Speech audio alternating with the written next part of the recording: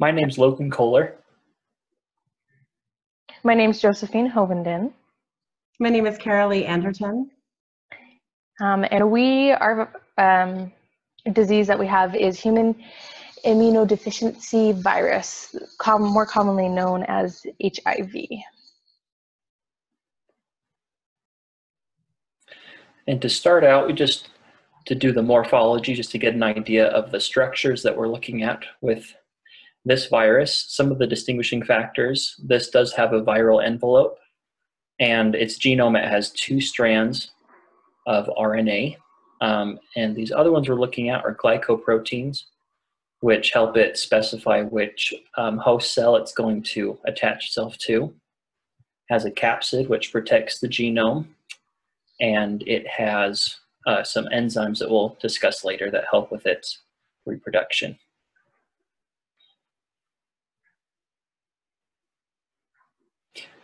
And some of these attributes that we talked about, it has RNA as its genome, it has an envelope, and it uses reverse transcription for its reproduction. This classifies this virus as a retrovirus. But one thing that does differ from other retroviruses is that this HIV is roughly a sphere, kind of a sphere shape. The envelope that you saw on the previous slide, that's gained from the host cell's cell membranes. And this plays a crucial role in making sure that it can attach when it's doing the membrane fusion. And the name retrovirus is a class for viruses that talks about the reverse transcription, which transcription is usually the production of RNA from DNA.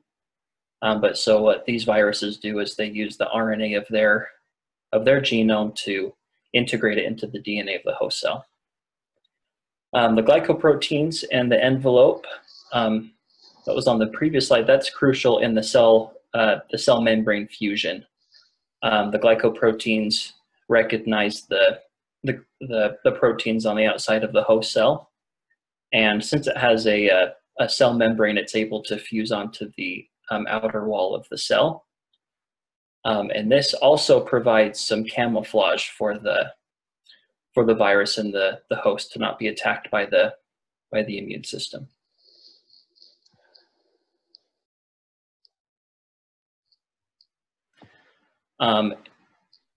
With the glycoproteins, it's specific on the cells that it attacks, and with it being a human immunodeficiency virus, it mainly attaches itself to T cells, macrophages, and cells in the immune system. And there are the three main types of enzymes that help with the reproduction of this virus. The reverse transcriptase, which, to its name, helps the reverse transcription process, and that's to fuse the RNA into the DNA of the host cell. And there's also integrase, which helps the reverse transcriptase fuse that DNA together. And once that process is done, there's also an enzyme called protease, and that helps replicate the virus after the DNA's been fused with the RNA.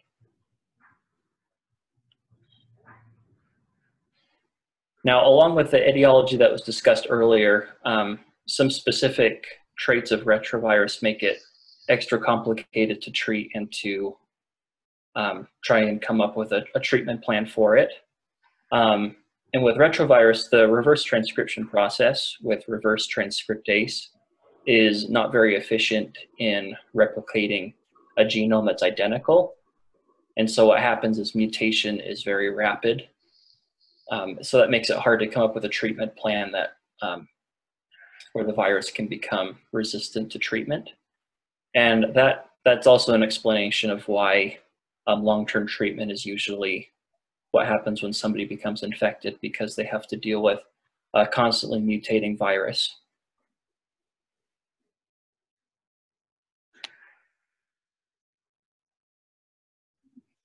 So how is HIV spread? Since HIV has a really short lifespan when it's outside of the human body, without human cells, the virus can't survive. So HIV is transmitted through contact with blood, semen, preseminal fluid, rectal mucus, vaginal fluids, and breast milk. And so if any of those come in contact with a mucous membrane or damaged tissue, or if it's directly injected into the bloodstream, that person can become infected. So through the blood transmission, the most common is through sharing of needles, especially with sharing needles doing illegal drugs. It's important to note that HIV can live for up to 42 days in a needle that has blood in it. It's not very common, but it has happened through blood transfusion or organ transplants. Since everything's screened so well nowadays, that's extremely rare. Also, a risk for healthcare providers that they need to be aware of is an accidental stick of an infected HIV needle. Through sexual fluids, as another common way that HIV is transmitted. Anal, vaginal, or oral sex with an infected person can transmit HIV. Also, birth of a child can also infect that child if the mother is HIV positive. Breast milk is another way of transmission. If an HIV positive mother breastfeeds her child, the child can become HIV positive. They do have medications the mother can take, and medications the baby can take if they do not live in an area where formula is available.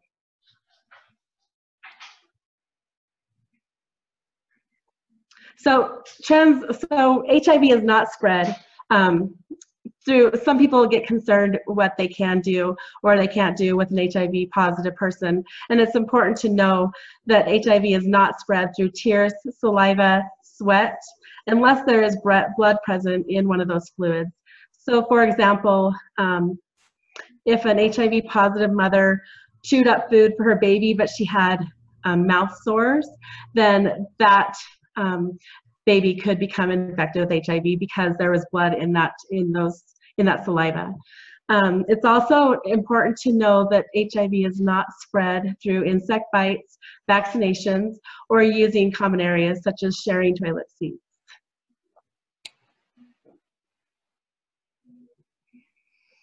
So the reservoir of HIV is, humans are really the only reservoir unless we consider the origins of HIV.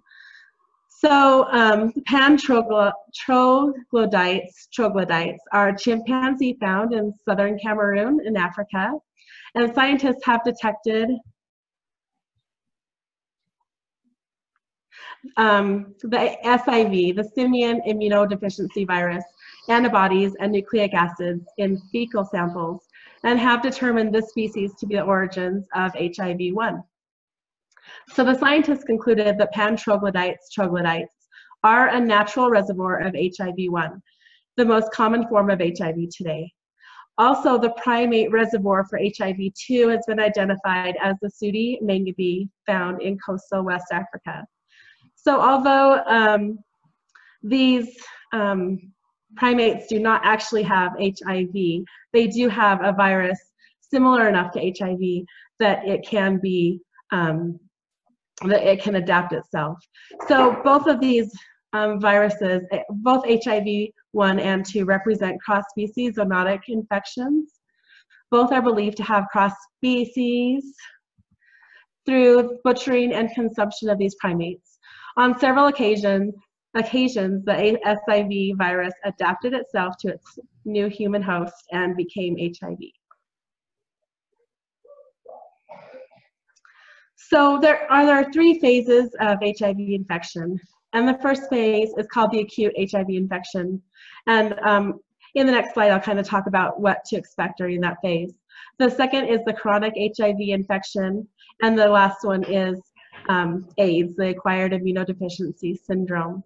So a normal person has about 1,000 of the CD4 T helper cells in a cubic millimeter of blood. And we'll talk about what happens to those levels as the HIV infection progresses.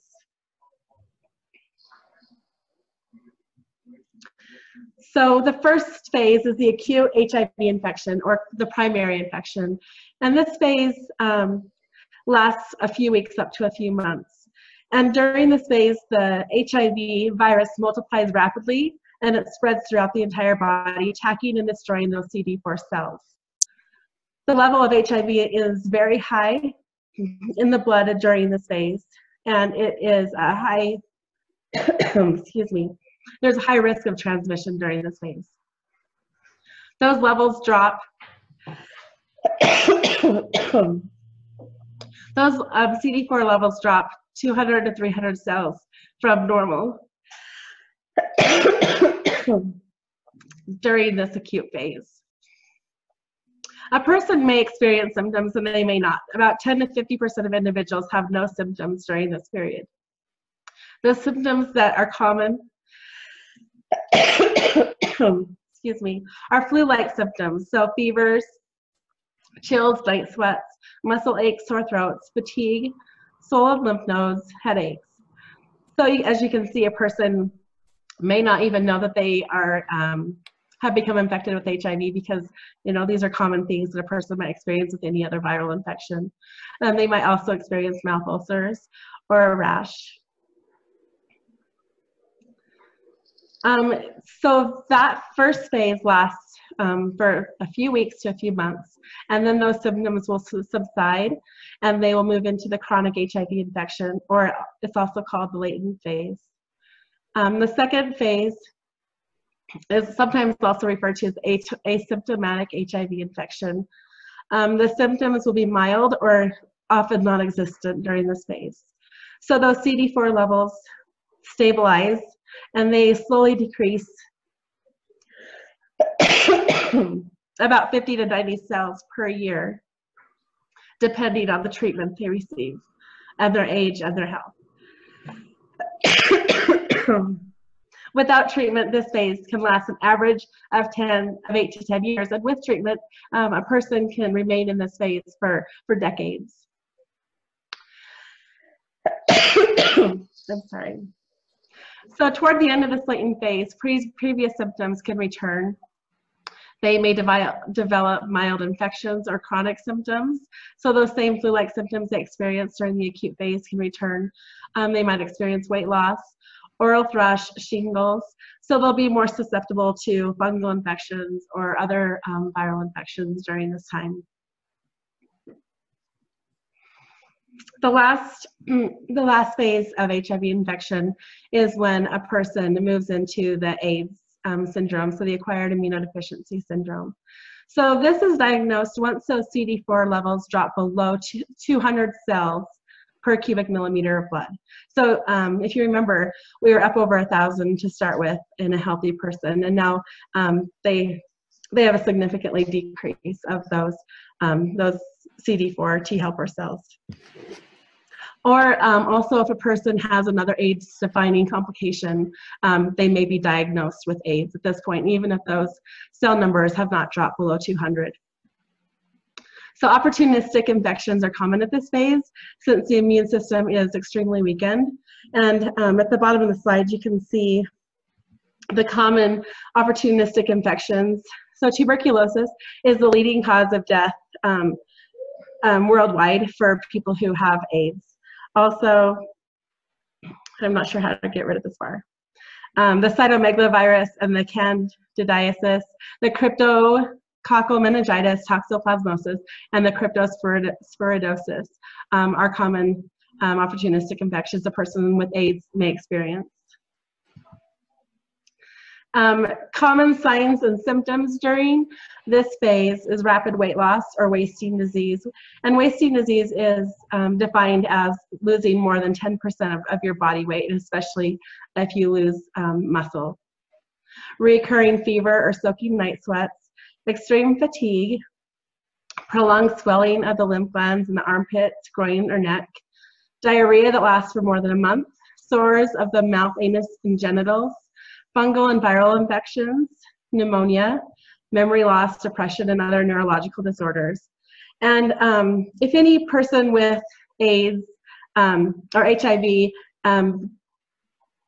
shows one of these cancers, then that is one thing that can define them as having AIDS. So the Kaposi sarcoma is a cancer of the lymph nodes or the vessels, blood vessel cells.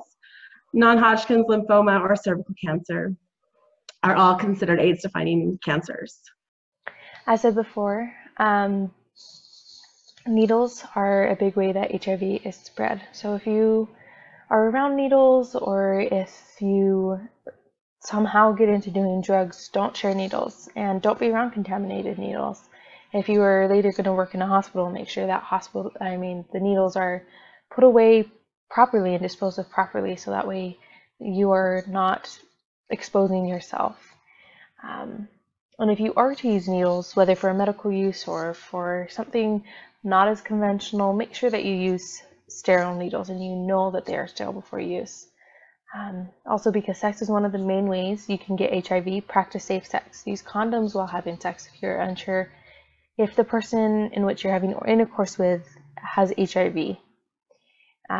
The other way one can get HIV, one of the main ways, is through mother-to-child transmission. And as said before, this is when a woman with HIV is pregnant, she can transmit HIV to her child through her fluids. And this is why it's pertinent that for women who have HIV to be treated. Treatment. There are no treatments for HIV. There's no cure that exists for HIV or AIDS. But if you follow a strict adherence to antiretroviral regimens, ARVs, it can dramatically slow the disease progress as well as prevent secondary infections and complications.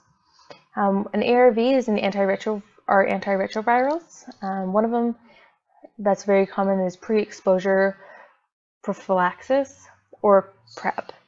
It is a way for people who do not have HIV but who are at a substantial risk for getting it to prevent HIV infection by taking a pill every day. The pill, the brand name, which is most commonly used, is Truvada. It contains two medicines, tenofovir and amitriptyline. I never figured out how to say that one. And these are used in combinations with other medicines to treat HIV. And tenofovir is a type of antiretroviral, and the other one is also an antiviral. And they both kind of do the same thing, but they attack different parts of the HIV. Treatments continued. PEP, which is post-exposure prophylaxis. It's taking the antiretroviral medicines after potentially being exposed, and it is crucial that they are taken within the first 72 hours of when the person was exposed, and then for 28 days after, according to prescription directions. And this helps with mutations, making sure that HIV doesn't mutate, and just kind of controlling it before it becomes worse. And then prevention to mother-to-child transmission of HIV. Women with HIV take HIV medicines during pregnancy and childbirth to reduce the risk of passing HIV to their babies. Like I said before, if a newborn is born with HIV, they will also need to start taking, if that was passed from mother to child, they will need to start taking antiretrovirals as well. Newborn, and they receive it 4 to 6 weeks. Babies will receive it 4 to 6 weeks after birth. The HIV medicines reduce the risk of infection from any HIV that may have entered the baby's body during childbirth. So no, there is no cure to HIV and AIDS, but there are ways, like Kara said, that it will be prevented. It will stop from being lethal, and people can live for decades on these antiretroviral medicines, and it can help maintain it, but it won't ever get rid of it per se. You will always have that HIV or AIDS it is something that you will always have affecting you. And then this is just our references.